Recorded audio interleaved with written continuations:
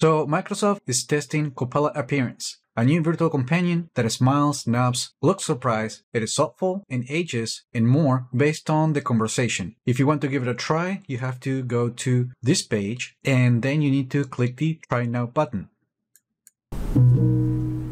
Of course, Mauro.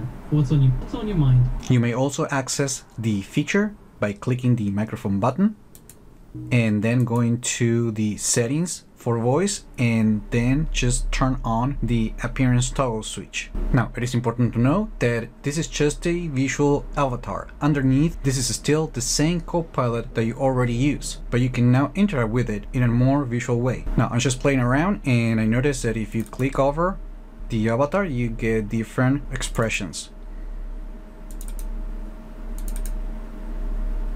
And of course, you can interact with it as you do with Copilot when using voice. Copilot can also remember previous conversations to have more context when you interact with the chatbot. Microsoft is only testing this feature with some users in the US, UK, and Canada. Also, this is just the beginning. In the past, the company has noted that Copilot is going to be able to take virtually any shape and not just the avatar that we're seeing today. Are you planning to use this avatar on Copilot? Let me know in the comments and follow me for more Windows tips.